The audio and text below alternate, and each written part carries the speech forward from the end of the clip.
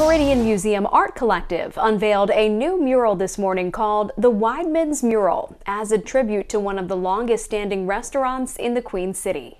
So we're just getting started, but the greatest and most inspirational thing for us is the comeback from the city. How much they appreciate what we're doing to instigate this rebirth in downtown Meridian. Coloring Meridian, making it brighter, making it cleaner, making it more vibrant for visitors to come and want to come.